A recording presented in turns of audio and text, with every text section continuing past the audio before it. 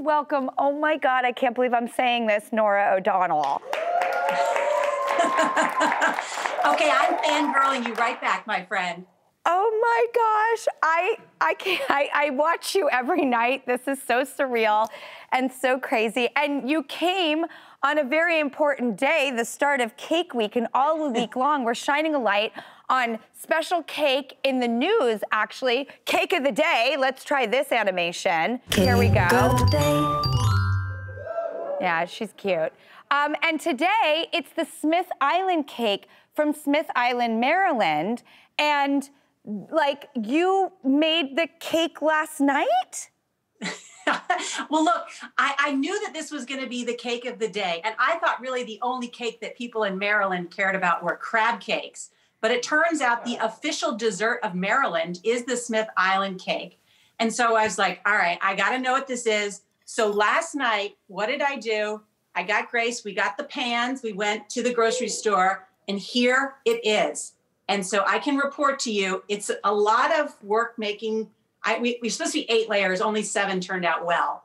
But we made it, and I had cake for breakfast. So thank you, Drew. I love that. And it's a cake that launched 1,000 ships because for 200 years, fishermen took this cake made by their wives usually on their annual oyster harvest, and the fudge like kept it together and congealed without going bad when they were out on the boat for a long time. So that's the interesting fun fact about that. Now, speaking of food, you're married to Jeff Tracy, and he is an amazing restaurateur. He owns 6 restaurants in Washington, D.C.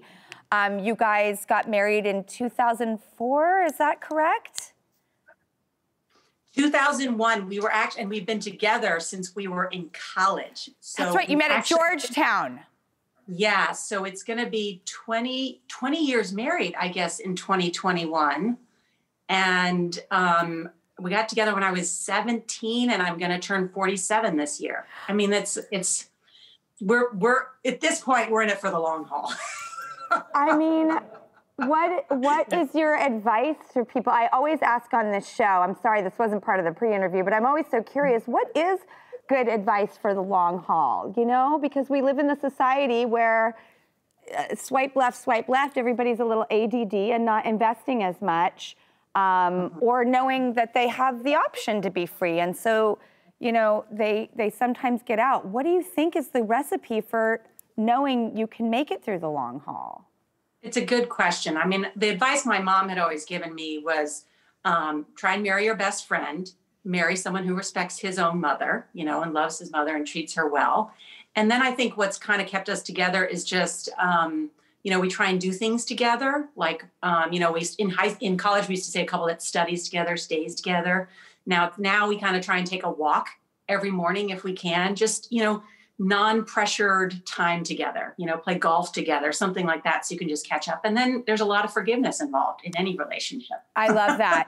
I just heard this, like, it was a Friday Night Lights quote. It's like, there's no sinning and forgiving. And I was like, yes, I so agree.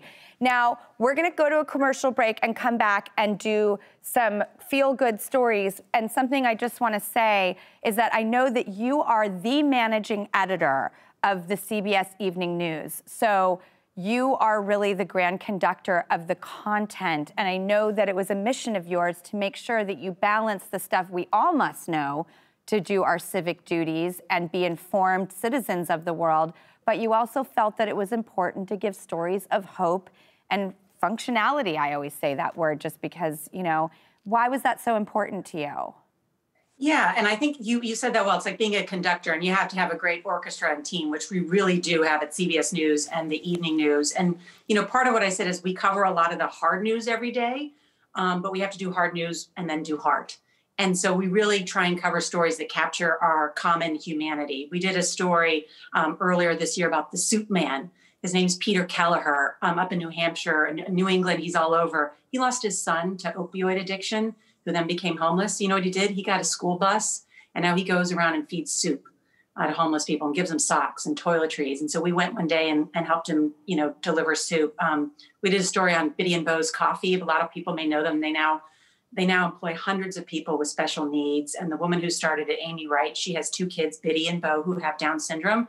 And she was like, where are they going to work? You know, what's their future? Why don't we create a coffee shop where special needs people can work? And it's the best coffee and the most amazing and beautiful people you've ever met in your life. And so those are kind of the stories we're trying to highlight every night on the evening news. Because my mom always said to me, if you capture someone's heart, you capture their mind. And so that's one thing I say. Every story we do, even the hard news stories, make sure we tell people's humanity in it. And you use the word tone repeatedly in some of the things you've said in public about how you conduct your symphony of the news. And I so agree.